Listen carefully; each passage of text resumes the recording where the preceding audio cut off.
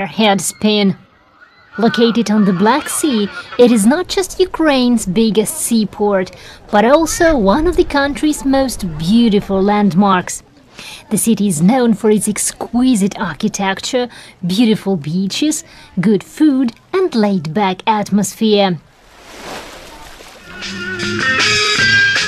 After Russia annexed Ukraine's top holiday destination, Crimea, Odessa hopes to step in as the region's new tourist mecca. The golden beaches near Odessa stretch for many miles.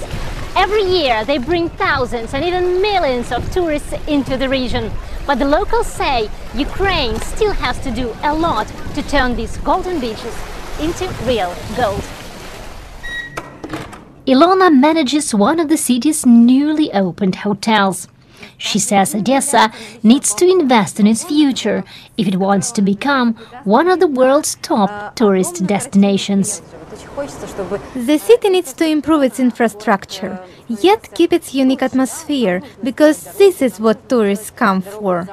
More foreigners are already coming here, but some are openly appalled at the high prices. They should do something. It's just ridiculous. Now that Crimea is out of the equation, they cannot go to Crimea as they used to. Odessa should try to make it so attractive. This is their chance. Now, Turkey is not the right place to go because of the terrorism there. Egypt is not the right place to go. The local authorities accept prices are too high and the service needs to improve, but they believe market forces will sort this out.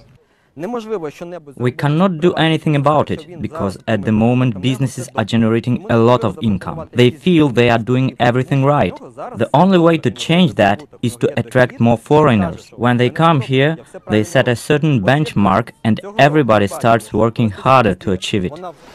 Everyone we spoke to in Odessa says the annexation of Crimea was a real jackpot for this region. But now it needs to decide how to use this opportunity.